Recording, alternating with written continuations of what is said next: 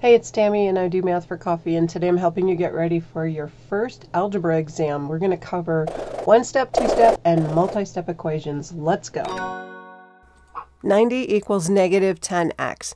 Well, one thing I want to point out here is this negative 10x means negative 10 times x. It's not negative 10 plus x or negative 10 minus x. If you were going to add or subtract, there would be a plus or minus sign in between here. But right now it's multiplication, and we undo multiplication by dividing. So we're going to divide both sides by negative 10. That negative 10 will then cancel on the side that has the x. And on the other side, 90 divided by negative 10 is negative 9. So x equals negative 9. This is also a one-step equation because we're going to solve it using only one step. It's not necessary that you know that ahead of time, but it's nice to know that you're not going to have to do a ton of work. The x here is being added to a 4 plus x. This is not multiplication, this is addition, and that 4 is a positive 4. So to start moving that, I need to subtract it from both sides. I'm drawing a line down the middle where the equal sign is, so you can see what I mean by both sides. Subtract 4 from this side and subtract 4 from that side. When you do this correctly, you should have a minus 4 on both sides of that line, not two minus 4s on the same side. A positive 4 minus 4 going to cancel out. The negative 1 minus 4 makes a negative 5, and then we have the x is the only thing left on the other side, so that's our answer. X equals negative 5. Okay, for this one, this is going to be a two-step equation, and again, you don't need to know that, but you do have to take a couple extra steps. You start by adding and subtracting something always. You want to add or subtract something to get that x term all by itself. For this one, you see that x term has a plus 8 next to it, so that plus 8's got to go. I'll start by drawing my little fence, and then we're going to subtract 8 on both sides. Now notice I didn't put a negative 8 under the 10x. I'm going to subtract the 8 away from the number on one side, and I'm going to subtract that 8 away from the number on the other side. That 8's going to cancel because that's what we wanted it to do. That's why we put a negative 8 under a positive 8. And now we have negative 10x equals negative 30. Negative 22, getting 8 more negative is negative 30. Now the next move is to divide both sides by that negative 10. We want to get x by itself. So our answer is x equals a positive 3. It's a positive 3. It's 3 because 30 divided by 10 is 3, but it's a negative 30 divided by a negative 10. If the signs are the same on division, the answer is positive. For this one, there is more than one way to do this particular problem, but most people are going to do it using distributive property. So the first thing I want to do is draw my little fence. 42 is all by itself over there. Since it's already a number, we're going to simplify the right side and move all the numbers over there with the 42. By distributive property, I mean that negative 7 needs to be multiplied by each term inside the parentheses. Negative 7 times negative 10 is a positive 70. A negative 7 times a positive x is a negative 7x. And all of that still equals 42. We haven't touched that side at all. Now we are going to remove that 70 that's over there with the x term. We want that x term by itself. There's too many things over there, so we're going to subtract that 70 from both sides. You don't take it away from the 7x, you take it away from both sides of the equation, so you should see a negative 70 on either side of your fence. You do not want to see negative 70 done twice on the same side. All right, 42 minus 70, there it is, 28. The negative and the 70's canceled out. So now we have negative 28 equals negative 7x. Now we're going to divide both sides by negative 7. Negative 7s are going to cancel. They're not canceling because it's a plus and a minus. They're canceling because we are dividing negative 7 by a negative 7. And 28 divided by 7 is 4. And since the 28 and the 7 are both negative, same signs, the answer is positive 4.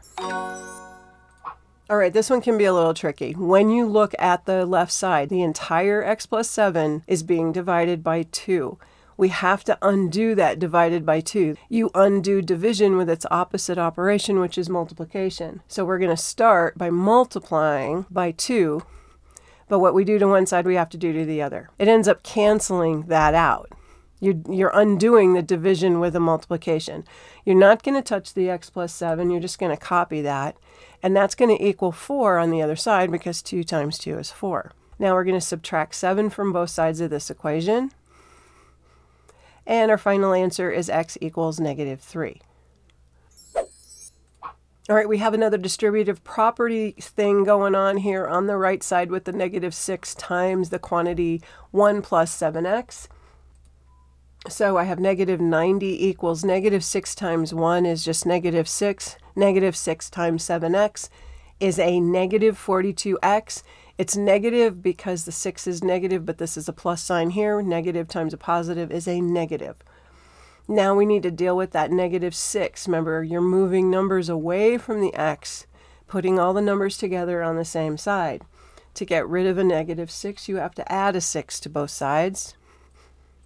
-90 plus 6 is -84, and that equals the -42x, which just dropped down. We didn't do anything with it.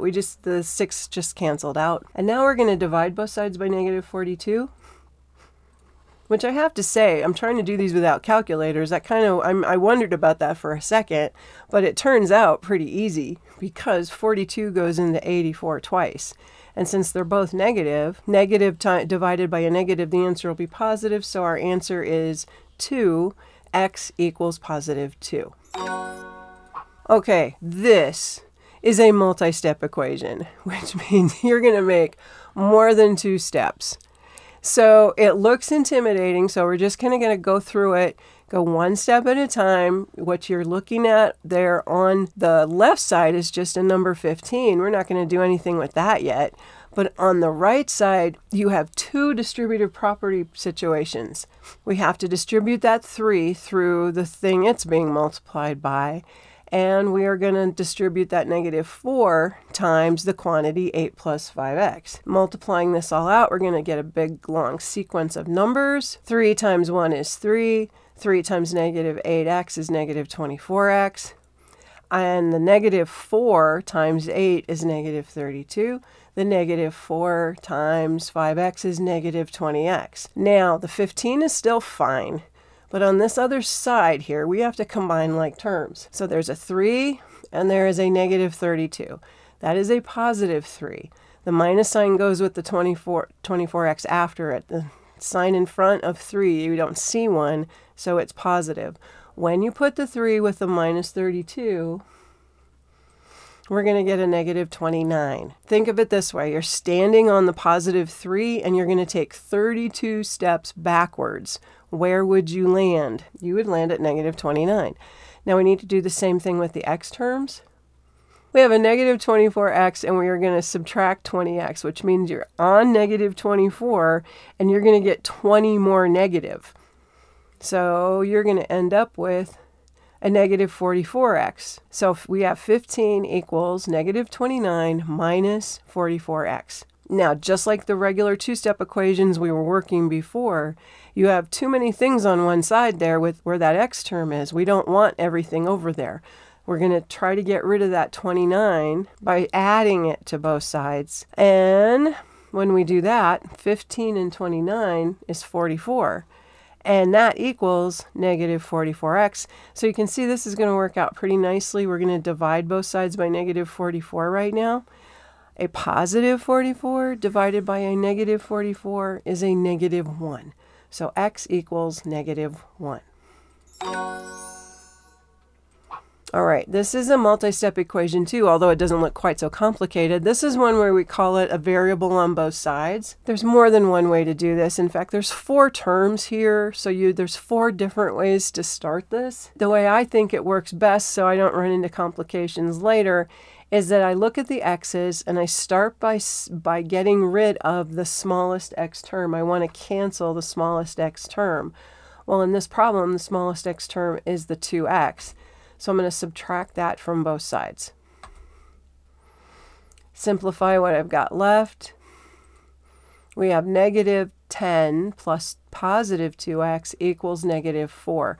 The 2x is canceled out because I engineered it to do that, and the negative 4 just drops down because we didn't touch it.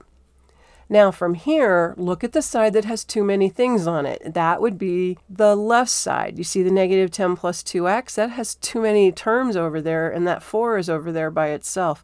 I want to add that 10 to both sides. So we can cancel it over there, but we moved it to the other side. And now we have 10x equals 6, because negative 4 plus 10 is 6. We're going to divide by 2. Easy peasy. X equals 3. Okay, here's another one of those variable on both sides. The x by itself is on the right side, left side, is the smallest x. This is 1x and the other one is 4x. So I'm going to start by subtracting that x away from both sides. Again, you can start differently. You'll still get the right answer if you don't make mistakes. Simplifying, the negative 6 drops down because we didn't touch it, and that equals 3x plus 3. Now look for the side that has too many things on it. The 3, just the number 3, not the 3x. The 3x can just sit still for a second. It's not its turn yet. But that plus 3 we're going to subtract from both sides. And we get negative 6 minus 3 is negative 9, and that equals the 3x. And now it's the 3x's turn. We can divide both sides by 3. You have to be careful that you don't do that too soon. You don't want to divide until you're ready to divide. Negative 9 divided by 3 is negative 3. Now we're back to just a regular two-step equation. But this one can be a little intimidating because everything is negative. Start by looking at the side that has too many things on it, and that would be the negative 7 minus 5x. And on the other side, you just have a number, negative 97. So you want to start by getting that negative 7 off that side and over to the other, and we do that by adding it to both sides. Simplifying, we're going to end up with negative 5x equals negative 90. Negative 97 plus 7 is going to give you negative 90. Now we divide by negative 5, and x equals 18. And it's positive because 90 is negative and the 5 is negative. A negative divided by a negative is a positive. Distributive property on one side. So negative 8 times 6 is positive 48, and the negative 8 times x is negative 8x, and then the 88's just sitting over there. We haven't touched it yet. You look for the side that has too many things on it, and we zoom in on that 48. You don't want to play with the x yet. You want the x by itself. And we have negative 8x equals 40. Now we're just going to divide by negative 8. X equals negative 5. Last one, here we go. Remember that one we did a little bit ago where you had to multiply both sides by 2 to clear that division? Well, here we have a negative 2 just sitting there minding its own business. It's fine. X minus 10 is on the top, and it's all being divided by 8. That's division. To undo, you have to undo the division before you can do anything else, because that's the biggest thing happening there. So you have to multiply both sides by 8. That will cancel the 8's. And it's like pulling a chair out from underneath someone, and that numerator, x minus 10, is just going to fall straight down. Nothing is going to change there, except its butt might be a little sore. Okay, so we have 8 times negative 2. That's negative 16, and that equals x minus 10. Look at that. Do you guys see? I did not multiply the x minus 10 times 8. It doesn't happen that way. The 8 on the outside, when you multiply, cancels the divide by 8. That's all it does. Now, look on the side that has too many things, and that would be the x minus 10 side. So we're going to fix that by adding 10 to both sides. And negative 16 plus 10 is negative 6. I hope this was really helpful, and good luck on your test. I would love to hear how you did. If you're not in my class, if you are in my class, I'm going to know how you did. Now, if you would like to check out some more videos in my algebra playlist, click into this video next. Bye.